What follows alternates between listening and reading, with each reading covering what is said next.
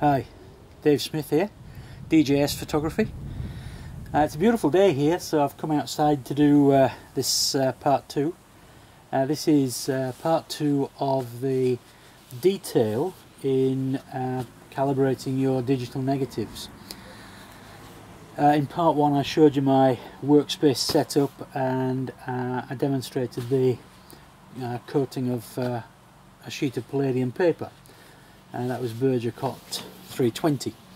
You'd have to repeat this calibration process for anything that you change. If you have 2 different papers that you like to use, you'd have to calibrate each one.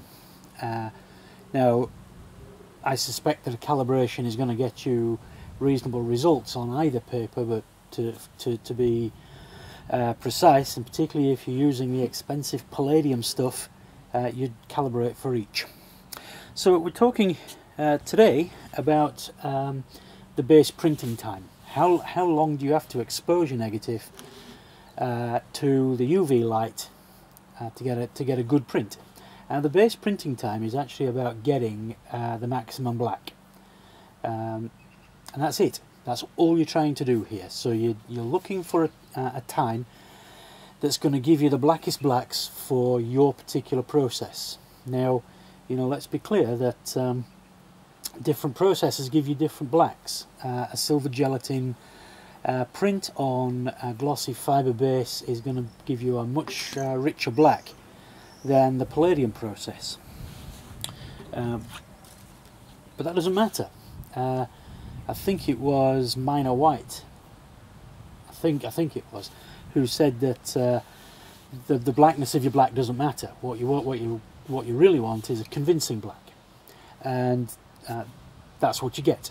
Okay, so we want to find maximum black, and that's our base printing time, and here's how I do it. Now, I said in the overview video for this that Peter Mahar does this differently, and I haven't looked at how he does it in his book. If that's what you want to use, then you know, get his book, and I strongly advise you get his book. It's not expensive, and it's a really good process.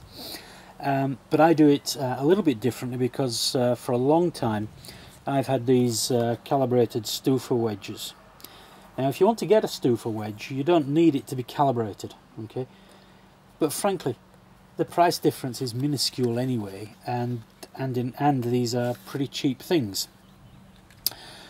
So now this is what they are. I'm going to include a little snippet of some close-ups of this of the wedge and the prints from the wedge, but that's all it is. All right, there are 30 steps on here, 1 to 31, and it covers a range of 3.0. So each step is 0.3 of a stop. Okay, so 3 steps would give you, do I mean that? Yeah, 0.3. So 3 steps would give you 1 stop of difference. Okay, so that's a 10 stop range.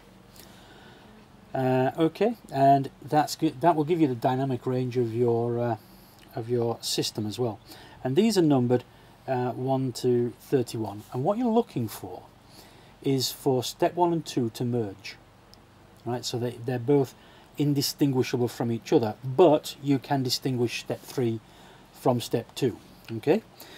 Now, when you're doing this, so you also want a little strip of the material that you're going to print on ultimately, because it is through that you want to get your maximum black. Okay.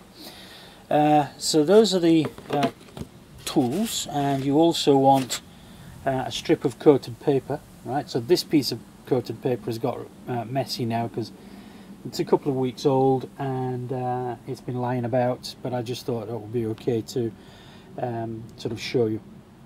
So you cut a strip off wide enough for your step wedge to fit on. You put the step wedge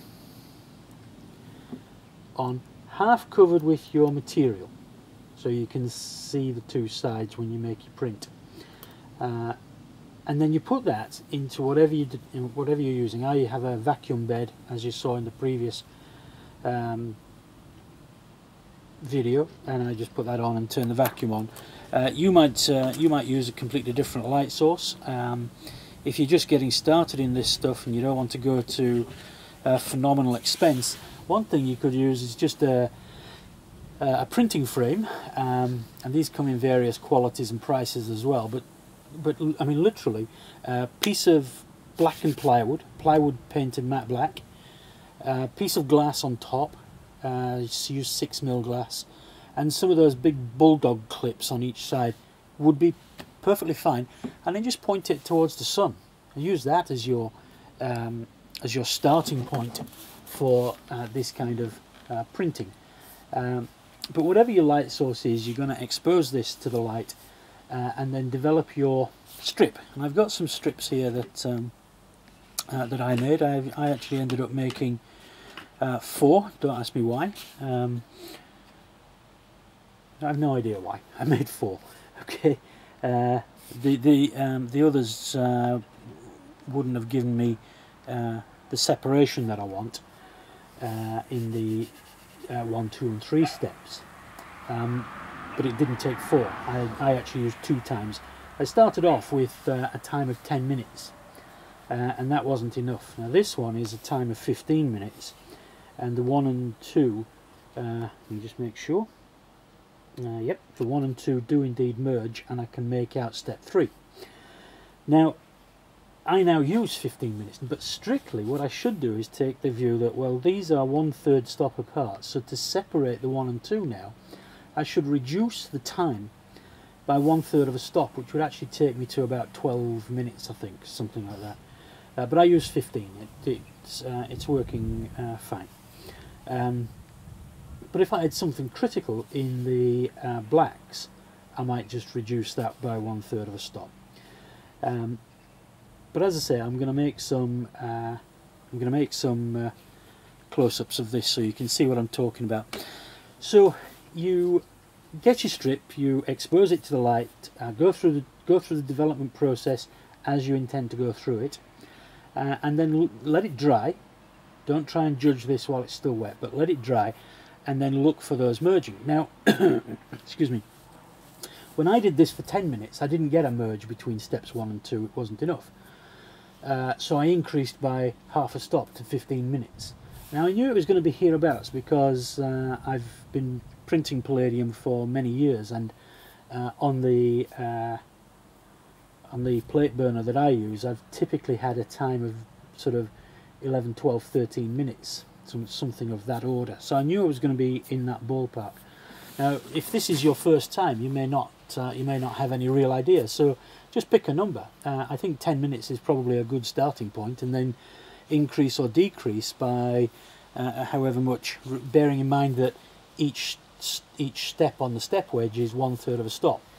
So if you chose a time and you got steps 1, 2, 3 all merging, you might want to reduce that by half a stop. Okay, so a third to get delineation in the 3, and then just a little extra to see where you're at with the 1 and the 2. So a third or a half stop, and then try again. And if that's still not quite right, then make your adjustment. And that's a good thing about a step wedge.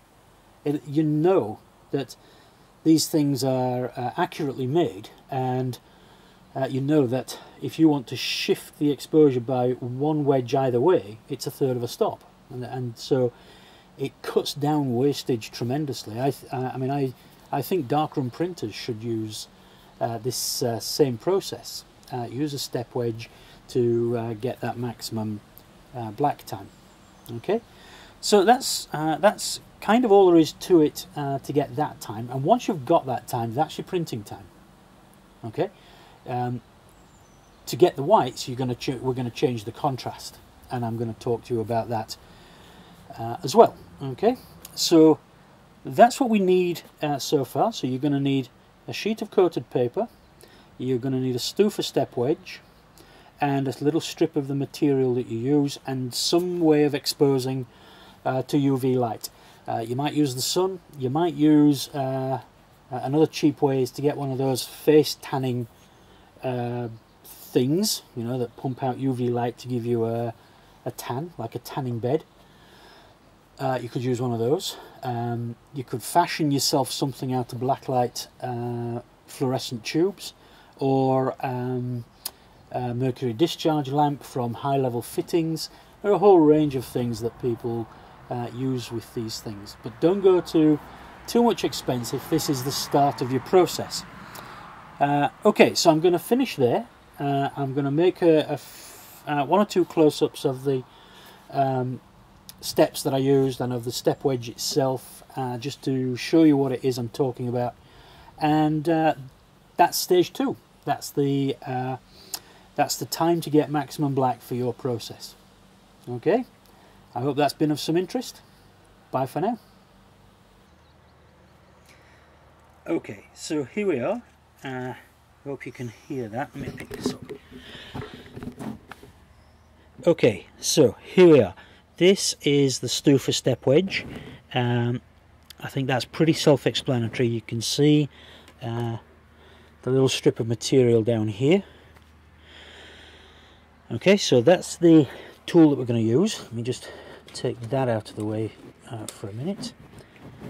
And let's put this in. Now, this might be a little tricky to see, but let me see if I can pick this out for you. So here, next to my finger, is step 5.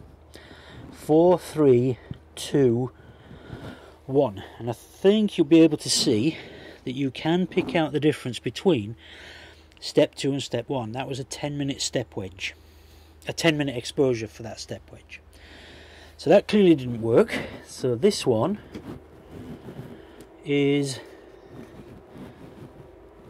the 15-minute exposure, and I think you can pick out that 2 and 1 are just about perfect. There's 5, 4, 3, 2, 1 in there, and I called that done. I was pretty happy with that. Okay, so I hope that's of some use.